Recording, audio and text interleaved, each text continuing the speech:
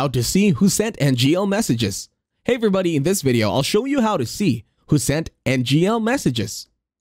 To start, open your Instagram application in your mobile device.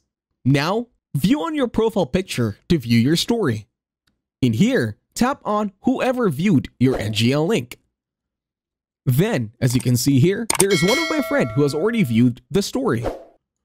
In most cases, those who are first to view your story over your NGL story are most likely the ones who has already responded, so it's most likely them.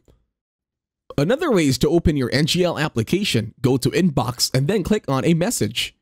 As you can see here, here's an example that my friend sent over. You can also click on Who's This? But then, to view that, you will need to subscribe to NGL Pro.